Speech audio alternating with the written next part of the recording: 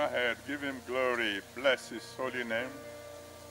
Praise the King of Kings, the Lord of Lords.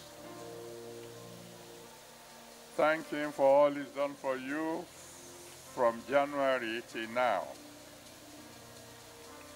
He's worthy to be praised. He's worthy to be adored. There's no one like him. Thank you, Father. Glory be to your holy name. Thank you, Father.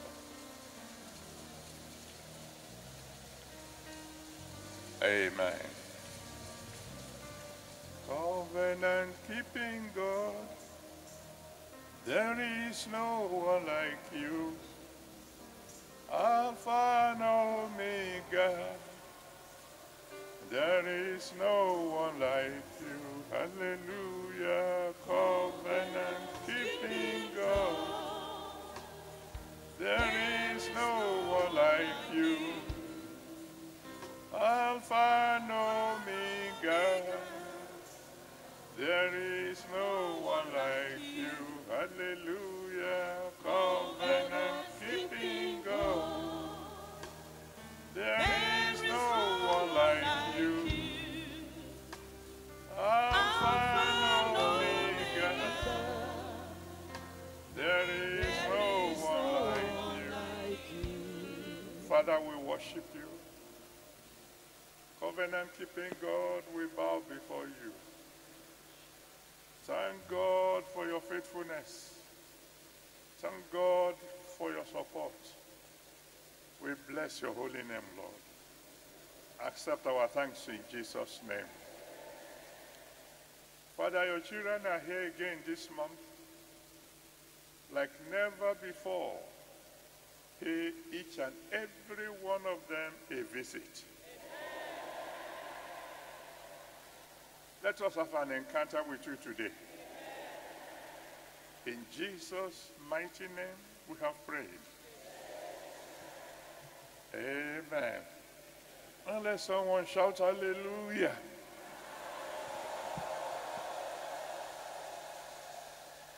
Shake hands with one or two people and tell them, God will surprise you this month.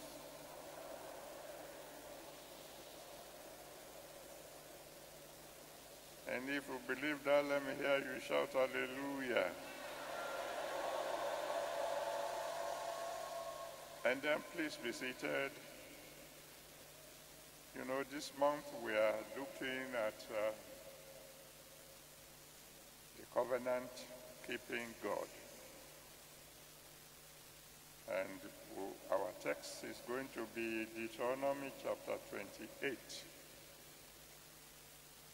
Deuteronomy 28. We will just read verses 1 and 2. The text actually should be from verse 1 to 14. And while you are opening your Bibles, I would love to remind you, there is no Shiloh hour this morning. Since September is already dedicated during the Holy Ghost service to those who are trusting God for the fruit of the womb. And we already believe in God that latest by the end of this month, in the homes of those who are considered barren, there will be shouts of joy. Deuteronomy 28 verses 1 and 2. And it shall come to pass, if thou shalt hearken diligently unto the voice of the Lord thy God, to observe and to do all his commandments, which I command thee this day, that the Lord thy God will set thee on high above all nations of the earth. And all these blessings shall come on thee and overtake thee, if thou shalt hearken unto the voice of the Lord thy God. And then you can continue to read the blessings.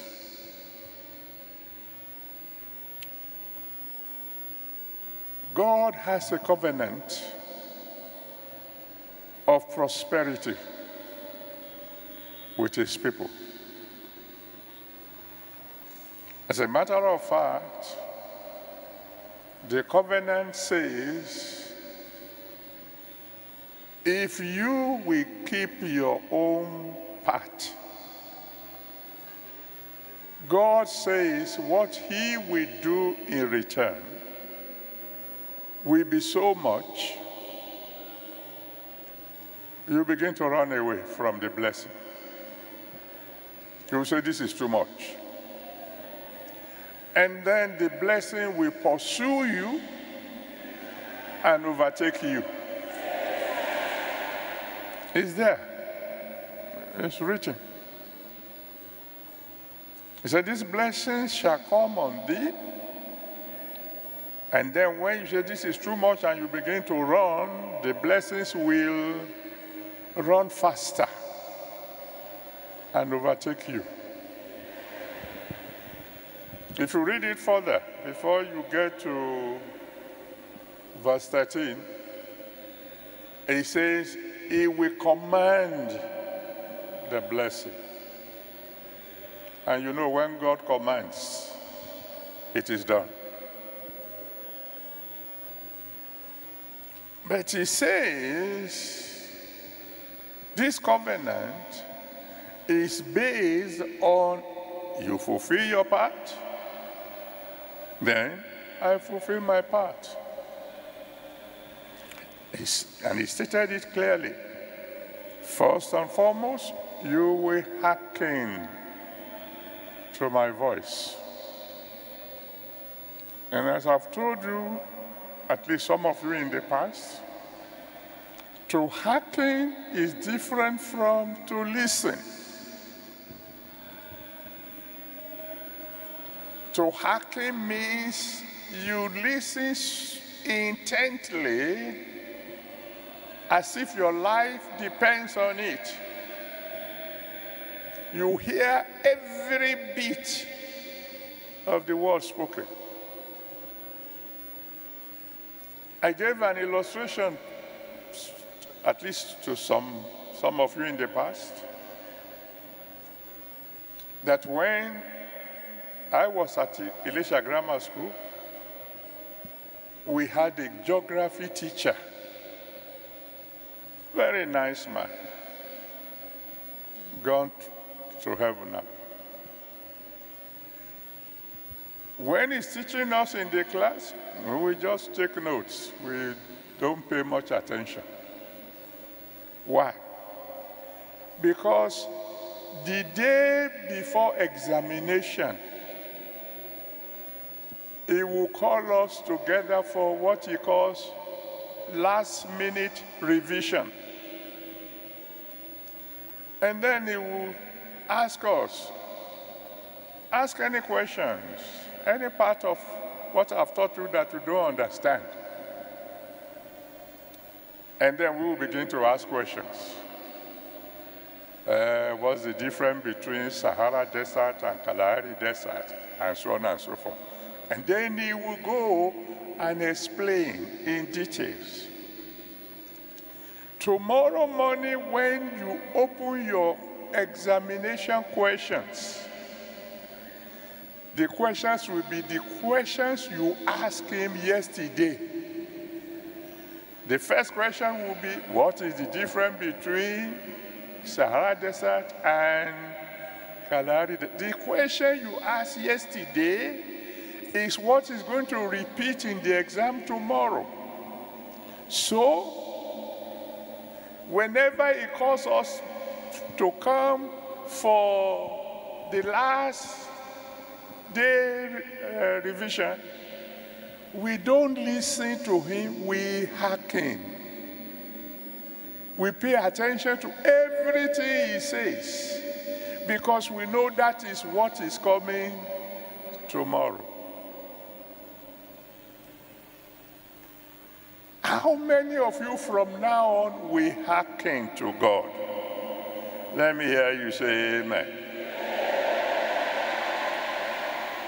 And then he says, you will not just hearken, you will hearken diligently.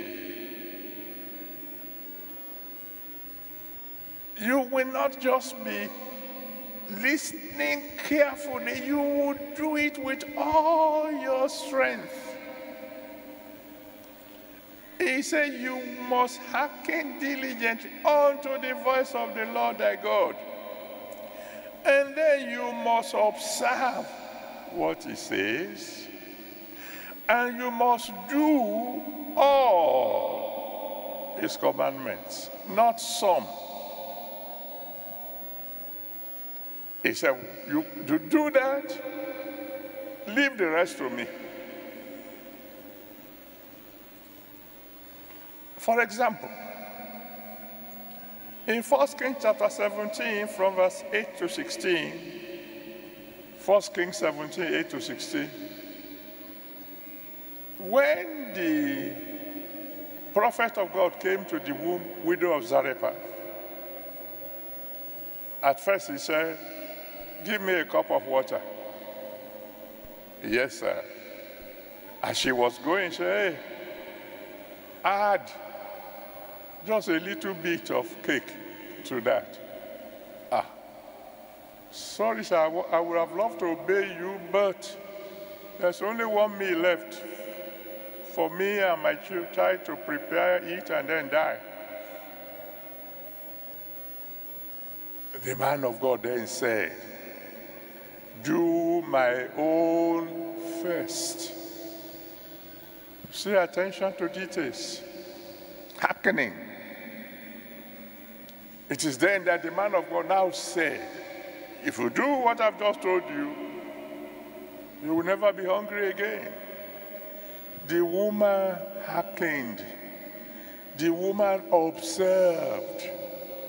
The woman did as the man of God said. And while others were dying of hunger, herself, her son lived in abundance throughout the famine. In Proverbs chapter 3, verse 9 to 10, Proverbs 3, verse 9 to 10, when the Almighty God says, honor me with thy substance, and the first fruit of all thy increase, he puts the word all there. He expects you to hearken. He expects you to pay attention to details. He said, then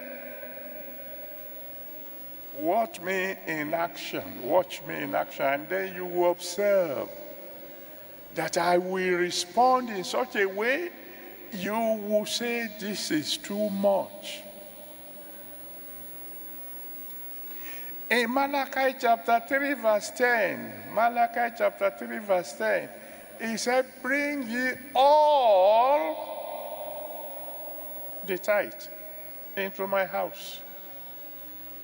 He said all, not some. And he said you have to bring it. He didn't ask you to send it through your servant. Bring it yourself. Pay attention. Because it's a covenant. When you are dealing with a covenant, you have to be careful. And then he said, then watch me respond. And I want to assure you of one thing. God is not a miser. God is not stingy. Do what he says, and he will embarrass you.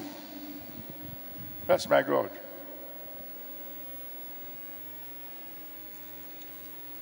Since I learned these details and I began to practice them, he had been doing exactly what he said he would do. I've told you before, I'm not boasting. If I'm boasting of the power of my God to do what he says he will do. Years ago, when we were going to hold the first Congress ever, when it just came to my mind, I can invite all students to come together and study the Word of God while Festac is going on in Lagos and schools are on holidays. And I wrote to all secondary school, all teacher training colleges. I got their addresses from WAEC, wrote to all of them, and said, come to Elisha Grammar School. I chose Elisha Grammar School because it was my school, and I know there's room in the boarding house there. Come. Let's sit down and listen to God. And then I boldly said, you will be fed free of charge.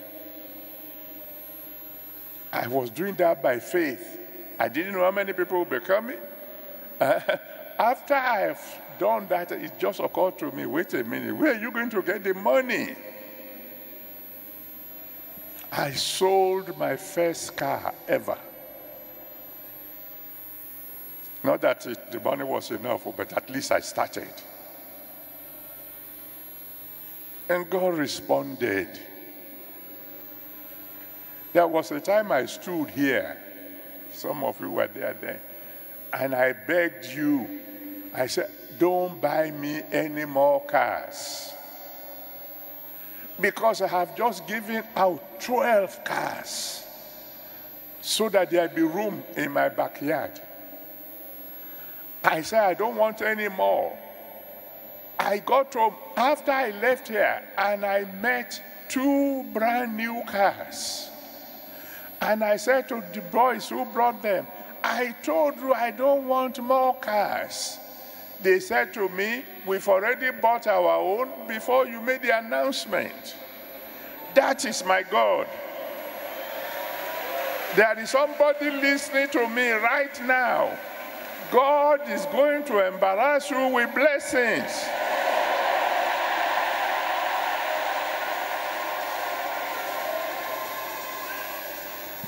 I'm talking from experience. This is not theory. This is something that I have practiced and has worked. If I want to dazzle you like some preachers will do, I can say in Greek, this is what is written. In Hebrew, this is because I know you don't know Greek, you don't know Hebrew. That's why I don't say Greek, I don't say Hebrew, I say English. So that we can all understand. Several years ago, 2 a.m. in the night, somebody woke me up, one of the members of the church, a general in the army, and he brought a limousine, Mercedes car with 6 doors, and said, God wants me to give this to you. I said, me? He said, yes. He said, because this is the best I have. Okay, number one, why do you have to come at 2 a.m.? He said, because if I wait till tomorrow morning, Satan will convince me not to bring it. That's why I brought it at 2 a.m. Okay, if you say God said it, I took it from him and I prayed for him. But after he left, I said to God, Almighty God, you know all things. I can't ride in this thing. Imagine me going to a Butemeta in a car with 6 doors. And I'm talking of more than 30 years ago. So I said, please, Father, allow me to sell this car.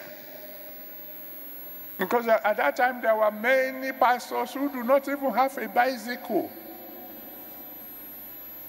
So I can use the money, Lord, to buy motorcycle for my pastors. And I'm talking to you, brother. I'm not talking to you because I want to persuade you to give me something. My source is God. And he's a covenant-keeping God. He said to me, it is yours now. You can do what you like with it. Thank you, Daddy. I sold the car. And I used the money to buy motorcycles for my pastors. God responded. Shortly after, God responded. And someone brought to me 3 Mercedes-Benz cars in one day. You don't want a long one? All right, let me break it down to 3. I decree in the name that's above every other name, beginning from now, my God will embarrass you with blessings.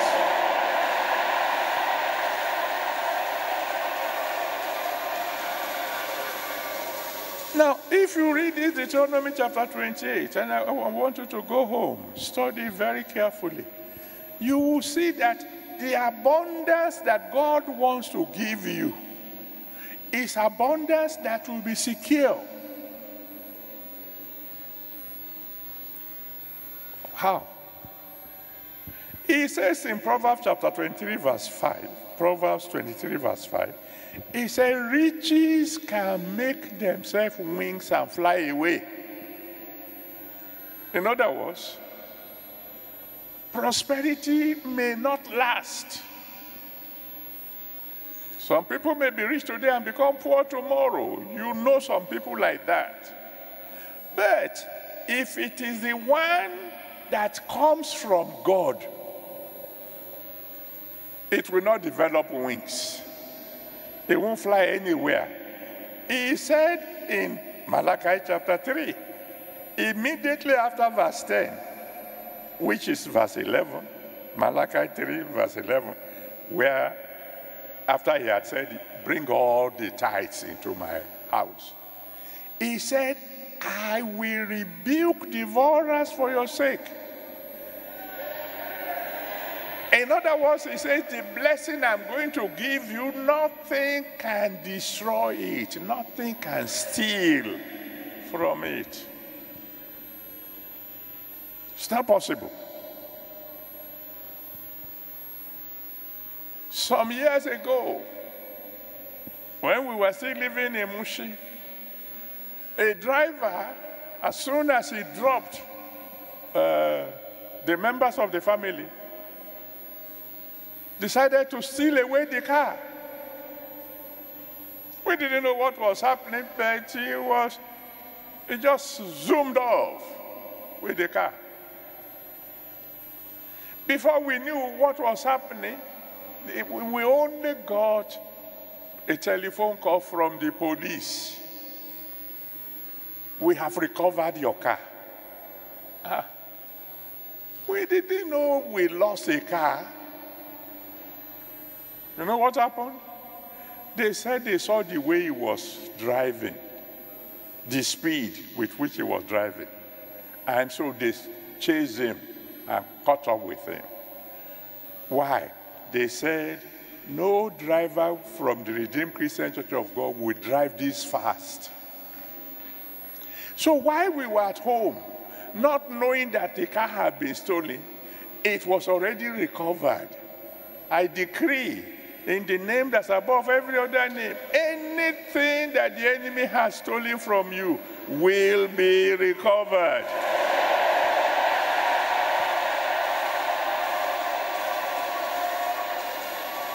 The Bible says in Exodus chapter 23, verse 25, Exodus 23, verse 25, he says, serve God, he will bless your bread.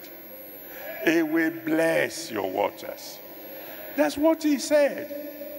In other words, he's saying, if you will do his will, the blessing that you are going to have will come directly from God, and your riches will be blessed, not cursed.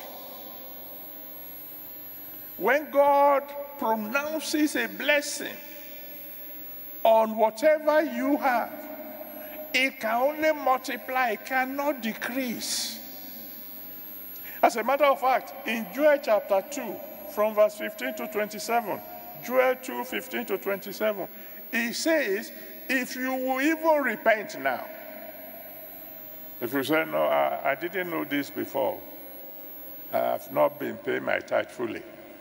When I say I give first fruit, I keep a little bit behind. But now I want to repent. He said, I will restore all the years that the cankerworm had eaten. That's what he said. So it is all really up to you. How do you want to be blessed?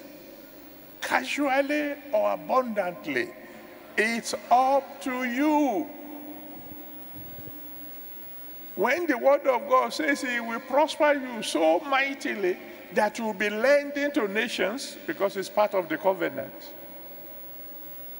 you can ask yourself, how can any man be so rich as to be blessing nations? How possible? Well, come to the Redeemed Christian Church of God and find out. When I became general overseer, at the end of the month, at least I can remember the first month very well, the total income was less than the salary of myself, where I was coming from. And there were 39 members of staff to pay. Because by the time I finished paying those people, there was nothing for me. We were very rich then. Today, by the grace of God, we have missionaries in more than 190 nations of the world. We are paying their salaries, we are paying their house rent, we are paying for the school fees of their children, we are lending to nations.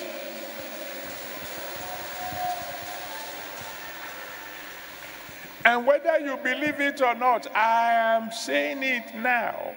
It is a decree from this holy altar that a day is coming.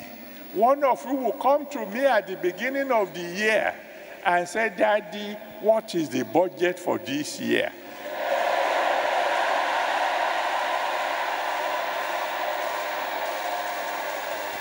How much do you need in naira?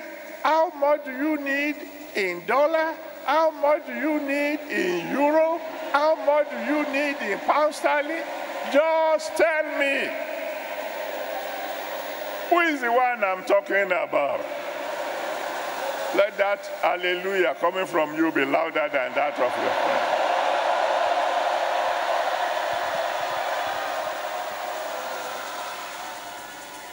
That's the covenant.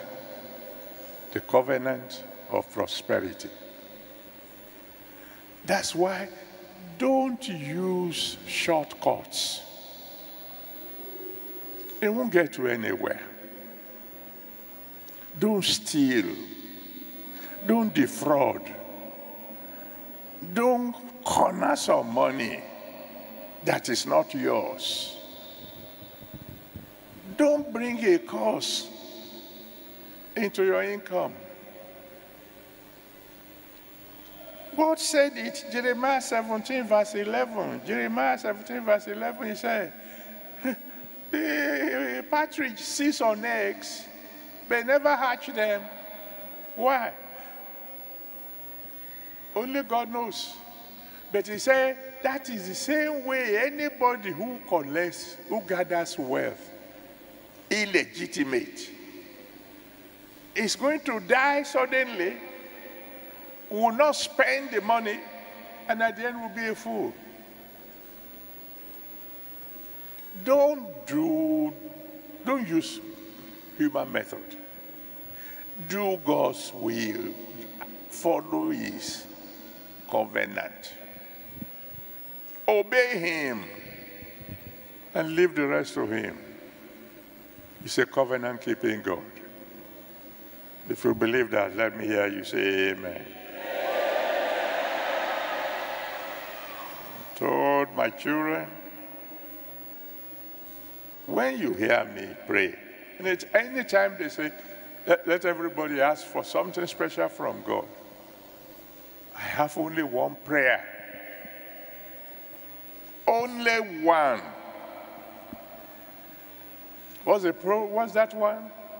God, don't let me ever offend you. That's my own special request. Why?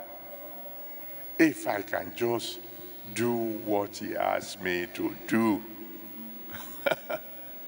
He said it in that same covenant. You can read it, Deuteronomy 20, verse 7. He said, the enemy that will come against you will be smitten before your face. When you follow his covenant, when he begins to bless you, and some people begin to envy you, if they are not careful, he will kill them. That's the meaning. If somebody suddenly sees you and says, is it not this boy that used to beg me for a lift, and now he's riding a Rolls Royce?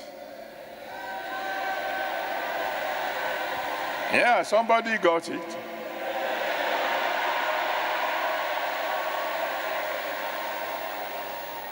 God will say to him, shut your mouth, or you are dead. I'm not the one who said so. It is in the covenant. It is written. And forever, O Lord, thy word is settled. Stand on your feet and shout hallelujah to God.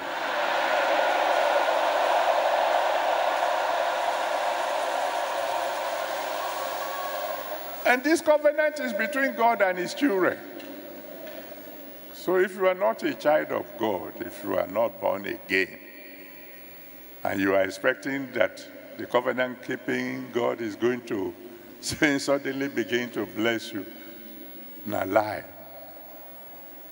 That's the first thing you must do, is you must surrender your life to him, because he knows that if he gives prosperity to a sinner, the Bible made it clear, the prosperity of a fool will destroy him.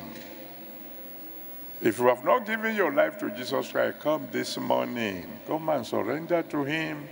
It's a covenant-keeping God who can make you healthy and make you prosperous and protect you from all evil. And he's calling you now. I'm going to count from 1 to 5. If you want to surrender to your life to Jesus Christ, come to the altar, and I will pray for your salvation, and you can become part of the covenant of the Almighty God. I'm counting now. 1,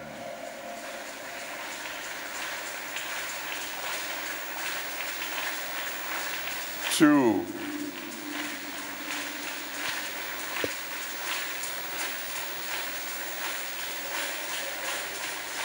3, 4.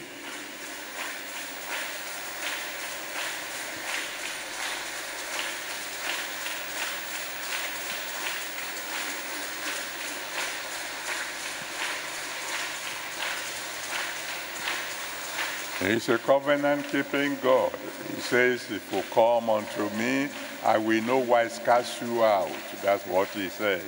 So you come to him for salvation, he will save your soul. If you want to be part of his family, you are welcome. If you come to him, he will save your soul, will give you a new name, will write your name in the book of life, and you can begin to enjoy all his covenants. 4.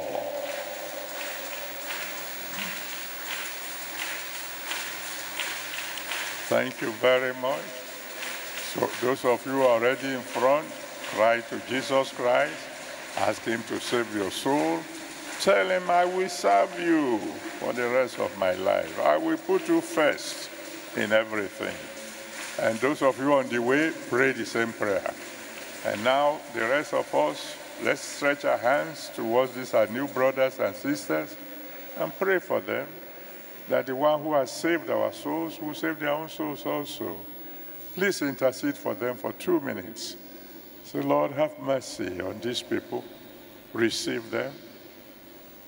Please, Lord, receive them into the family of God. Let your blood wash away their sins, so that they too can begin to enjoy your covenant. Father, please save their souls. And those of you who are still on the way, I have to hurry up now, because I want to pray for salvation. Thank you, Father. In Jesus' mighty name, we have prayed. Savior, I want to thank you for your word. I want to thank you because I know you're a faithful God, and I know your word is forever settled. You promise that whosoever will come unto you, you will no wise cast out. These people have come to you now, Father. Please receive them in Jesus' name. Save their souls. Let your blood wash away their sins. And Lord, I pray that from now on, as they join the family of God, you will continue to extend to them all the benefits of your covenants in Jesus' name. So whenever they call on you, please answer them by fire. In Jesus' mighty name, we have prayed. Amen. Amen. Praise the Lord. Now, those of you who have come forward, I rejoice with you. From now on, I'll be praying for you. So I'm going to need your names, your address, and your prayer requests. So if you turn to your left, you see somebody there lifting up a placard. Follow him. It will take you to where some pastors are waiting. They will collect the information I want, and they will bring you back very quickly. God bless you. You can begin to go now. Let's give the Lord a big, big round of applause as they begin to go.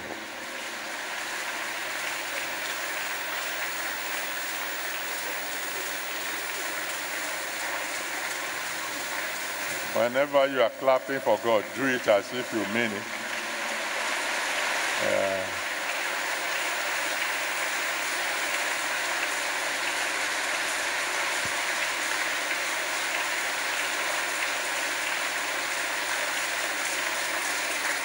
Thank you, Father. Now, you're going to show him that you're going to begin to obey him completely from now on. When he asks you to give, he didn't call, it's not by compulsion. He simply says, give and you shall be given. So if you don't want to give, no quarrel. But he says, if you are going to give and get results, you must give cheerfully. He says he's a lover of cheerful givers. So with great joy, you take whatever is your offering and lift up to the Almighty God and say, Lord, I'm giving you cheerfully. Very, very soon, let me begin to reap. Go ahead, lift your offering to him and talk to the Almighty God. Say, Lord, I am not giving grudgingly. I am giving you cheerfully. Very, very soon, let the harvest begin to come. Thank you, Father. In Jesus' mighty name, we have prayed. Amen. Now, so you dance forward to the nearest basket to you and drop your offering. Dance forward and give him your offering, and then we'll pray the closing prayer before you go. Over to you, man.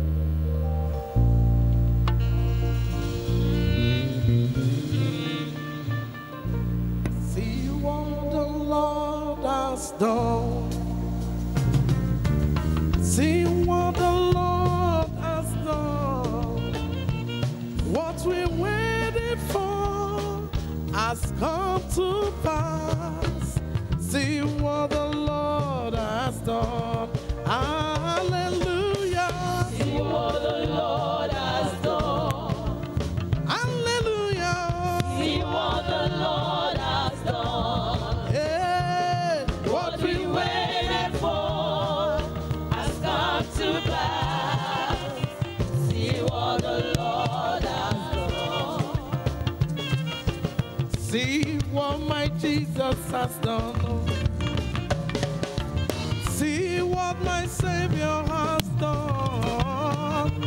What we waited for has come to pass. See what the Lord has done. Oh, hallelujah. See What the Lord has done. Come on, help me sing it too. See what the Lord has done. Yeah. What we waited for has come to pass. See what the Lord has done. I said, see what the Lord has done. See what the Lord has done. What we waited for has come to pass. Hey, see what the Lord has done. Oh, help me sing it to God. See what the Lord has done. He has done it again. Oh, See what the Lord has done.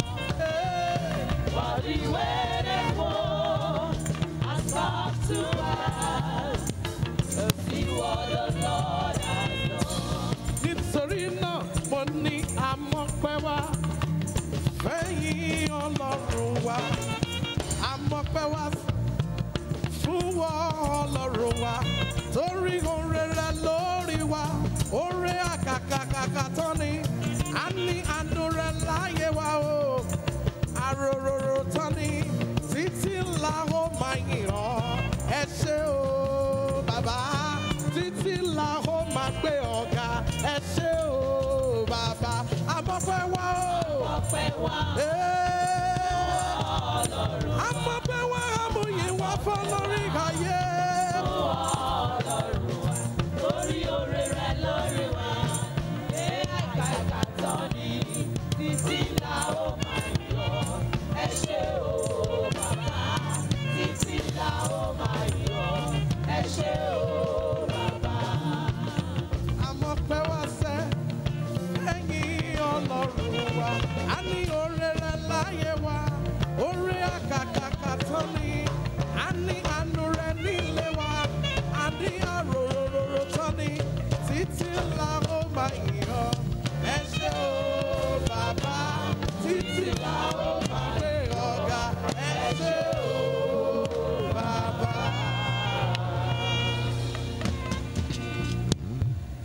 Amen. This morning we are going to do things slightly differently. I want everyone to come close to the altar. Everyone.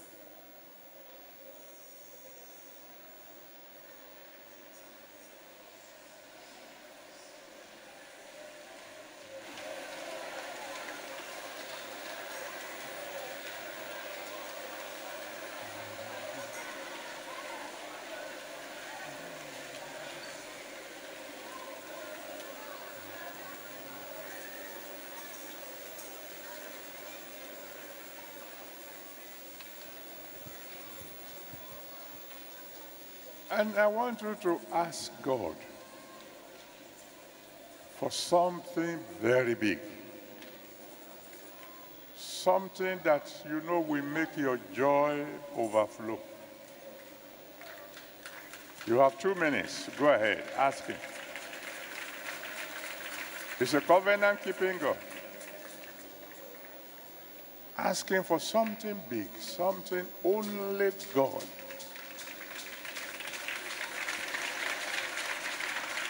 You can't hear. Please, give us volume before the altar. I just ask you to ask God for something big, something only God can do. Ask him to bless you beyond your widest imaginations. Ask God for something big, something only God can do. Something beyond human imaginations.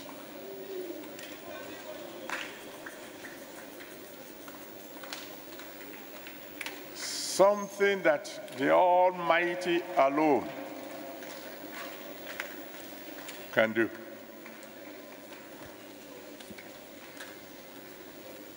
The kind of miracle you've never seen before, you've never heard before.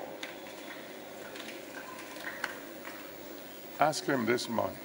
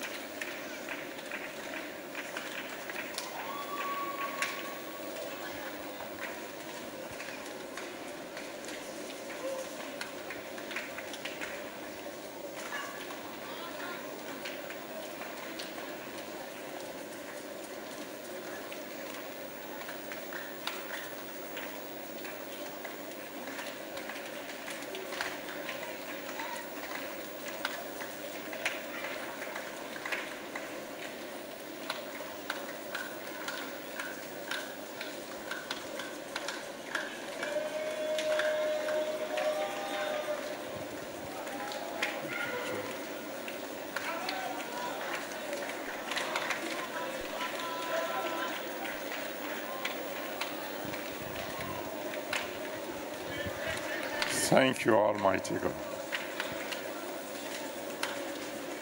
In Jesus' mighty name we have prayed.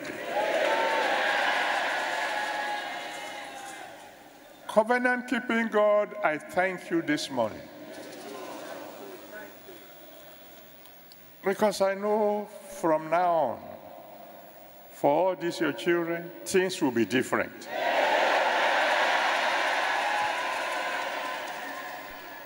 Father, bless them. Bless them beyond measure. Embarrass them with your blessings. Embarrass them with your miracles. Give them mighty testimonies. The kind of testimonies that will be so big that people will say, can this be true? Father, give to this your children. Covenant-keeping God. Every prophecy that had ever gone in the direction of this your children, fulfill this month. The kind of blessing that they will say, God, this is too much. Release upon them. Release upon their families. Release upon their children. I pray that these your children will never lack. That they will never borrow. They'll be lending to nations. As big as it may sound, because we are the covenant-keeping God, before the end of this year, let one of them come and ask for the budget.